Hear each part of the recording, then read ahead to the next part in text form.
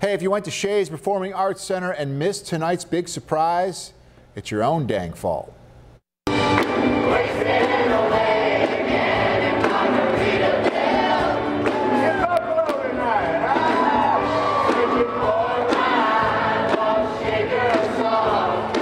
No, you are not seeing things. That is the man himself, Jimmy Buffett, surprising the crowd by appearing on stage and performing his classic Margaritaville.